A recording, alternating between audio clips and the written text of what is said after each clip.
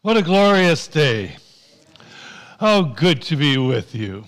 How good to be in this place. It's glorious. What comes to mind when you think of the word glory? Perhaps an incredible night sky, a beautiful sunset, a spectacular garden, or a magnificent piece of art, a delicious dessert. Probably the most common and appropriate use of the word glory is when it is applied to God. We give glory to God in our worship and in our praise. We give glory to God when we follow the teachings and the example of Christ. Christ himself is the fullest manifestation of God's glory. We're going to look at a story in the Gospel of Mark that reveals that glory. Glory is defined as weight, worthiness, or honor. Think of what that might mean in our worship. The children helped us to get a visual image of glory with the use of some lights. This kind of glory would enable a person to shine in the midst of darkness. From 1 Timothy 6, "For at just the right time, Christ will be revealed from heaven by the blessed and only Almighty God, the King of all kings and Lord of all lords. He alone can never die, and he lives in light so brilliant that no human can approach him. No human eye has ever seen him, nor ever will. All honor and power to him forever. Amen." To get a good view, you go to some place high, like the CN Tower, or to the top of a mountain. An experience of God's glory might be considered a mountaintop experience. There are a number of such mountaintop experiences recorded for us in Scripture. To fully appreciate God's glory, we have to go back to a story in the Old Testament, to an encounter that Moses had with God. Moses had asked to see God's glory. It was a brave request, a bold request, and God answered him. He came down in a cloud and stood with him, calling out his name, Yahweh. God passed in front of Moses, calling out the qualities of his character: compassion, mercy, slow to anger, unfailing love, faithfulness, and justice. God's glory is revealed in his character. The natural response to an experience of God's glory is to worship him. Moses throws himself on the ground before God. This experience of glory left him glowing. The great prophet Elijah also had a mountaintop experience on Mount Horeb. There, he had an experience of God's grace in a time of need.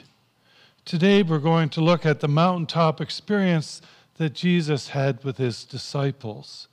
3 disciples of Christ receive a great view of God's glory.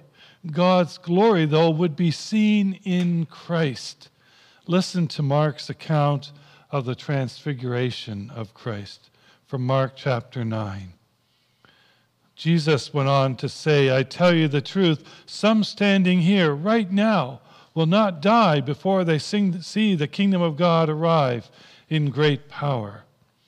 6 days later, Jesus took Peter, James, and John and led them up a high mountain to be alone.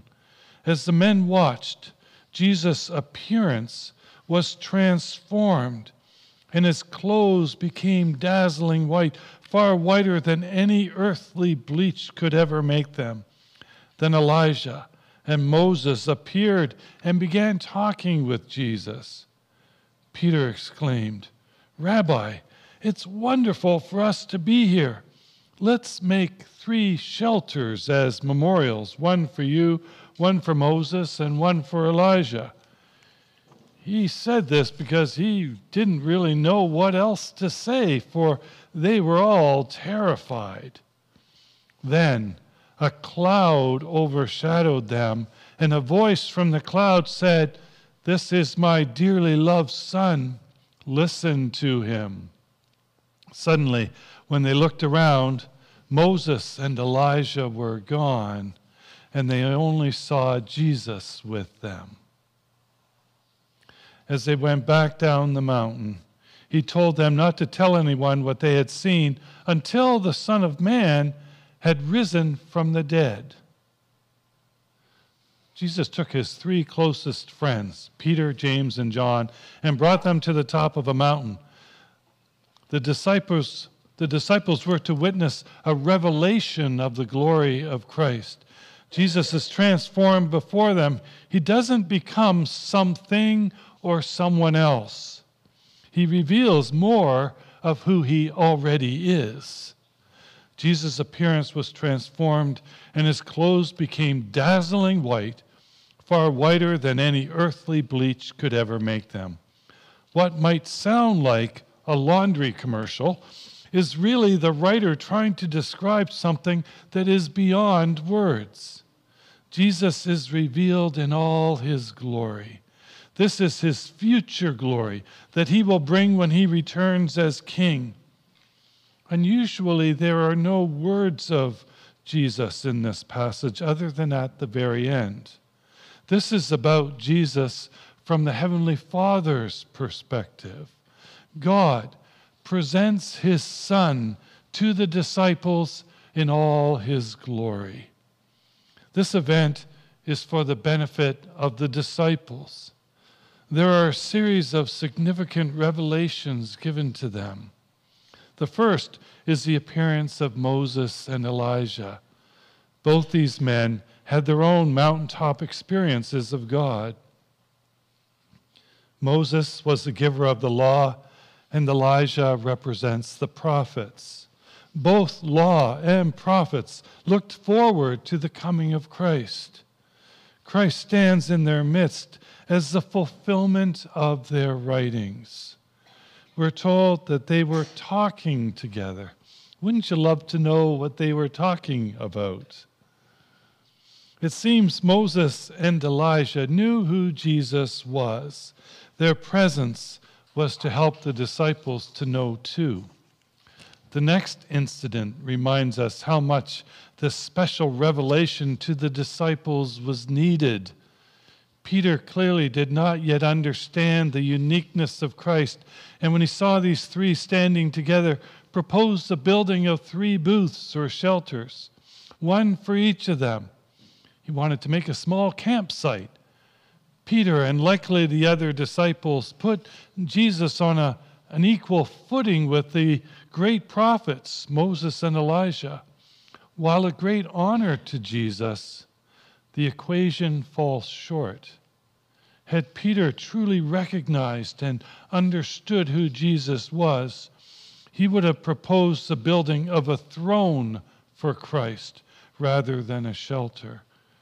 Mark graciously excuses Peter, saying he didn't know what else to say, for they were all terrified. And I think we can appreciate what an overwhelming experience this would be. So what did the disciples need to understand from the transfiguration of Christ? What we have in this recorded incident is a revelation of Christ as the King in the here and coming kingdom of God. What happens next must have had a powerful impact upon the disciples. They are overshadowed and surrounded by a great cloud. This would, of course, echo the Shekinah glory cloud of the Old Testament. This kind of cloud was a symbol of the presence and power of God. We have this example from Exodus 24. And the glory of the Lord settled down on Mount Sinai, and the cloud covered it for 6 days. On the 7th day, the Lord called to Moses from inside the cloud. A voice speaks from the cloud, addresses the disciples, and says, "This is my dearly loved Son, listen to him." These are similar words that the Lord spoke to Jesus at his baptism. Here they are addressed to the disciples. The disciples were struggling to understand what Jesus meant when he talked of suffering, dying, and being raised again. It could be that this incident is the development of the words Jesus spoke to his disciples earlier from Mark chapter 8. If anyone is ashamed of me and my message in these adulterous and sinful days, the Son of Man will be ashamed of that person when he returns in the glory of his Father with the holy angels.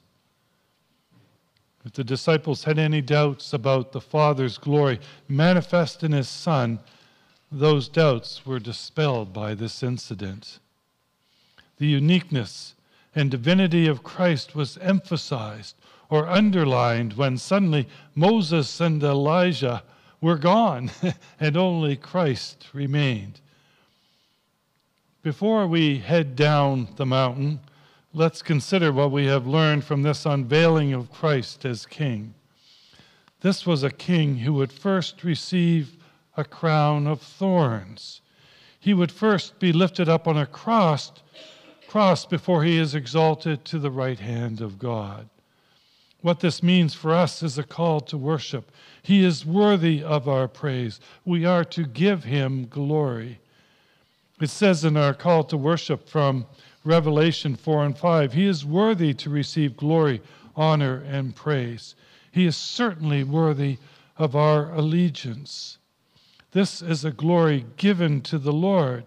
We give glory to God in worship, but is there a way that we can receive glory? The answer is yes.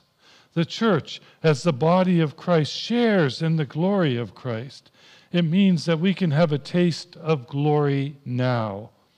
Paul wrote in Romans 8, and we know that God causes everything to work together for the good of those who love God and are called according to his purpose for them. For God knew his people in advance, and he chose them to become like his Son, so that his Son would be the firstborn among many brothers and sisters. And having chosen them, he called them to come to him. And having called them, he gave them right standing with himself. And having given them right standing, he gave them his glory. Jesus puts us in right relationship with God, then gives us his glory. This is a glory evident in the church, in the people of God. As the church, we testify to Christ in his glory. We are witnesses of the glory of Christ. From John 1, so the Word became human and made his home among us. He was full of unfailing love and faithfulness, and we have seen his glory, the glory of the Father's one and only Son. In Christ, we can help share this glory. We can give the world glimpses of glory. We do that as Christ called us to be the light of the world. We need to put on the lights. The transfiguration of Christ reminds us and demonstrates to us the possibilities of life transformation in Christ. He makes us new in ways that can be obvious to others.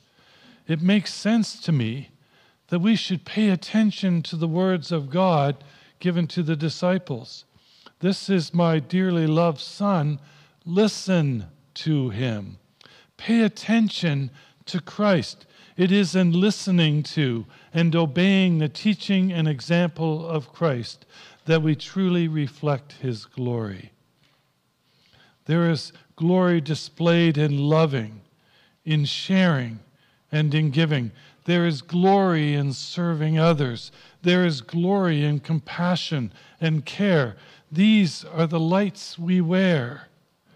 The disciples were instructed to be quiet about what they had experienced of the glory of Christ until after the resurrection. A resurrection implies a death. Christ would also reveal his glory on a cross. For a while, the disciples were to be quiet about this glory, but we do not have to be. We have seen Christ in all his glory revealed in his transfiguration, his glory revealed as the here and coming kingdom king, his glory revealed by his great love on the cross, his glory revealed in his resurrection, defeating sin and death, his glory revealed in his people, the church. And when he returns, the whole world will be filled with his glory. Hallelujah. It's time to put the lights on. Amen.